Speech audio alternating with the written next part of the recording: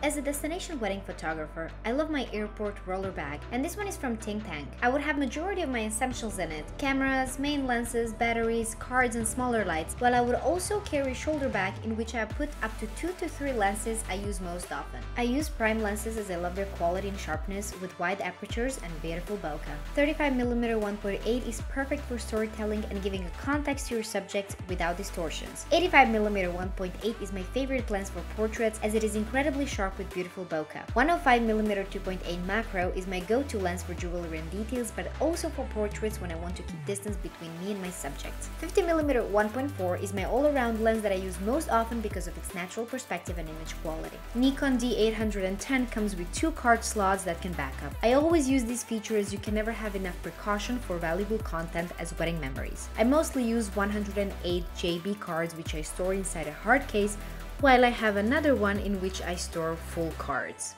Makes my life easier when transferring material after the wedding. I also have plenty of batteries and a charger with me all the time. I photograph with one camera body while changing lenses throughout the day as I need. I keep needed lenses in shoulder bag which is with me all the time. I always take off the lens cap so I can quickly and easily change the lenses without missing the moment. And I always keep lens hood on, no matter indoor or outdoor, as it protects the lens from any bangs or damages. Such camera shoulder bags usually have smaller pockets as well, so they come super handy to store an extra battery or set of memory cards. I love my camera so much I named him Theodore, but I also have backup camera, D600 named Kingsley, that is always ready to jump in if needed.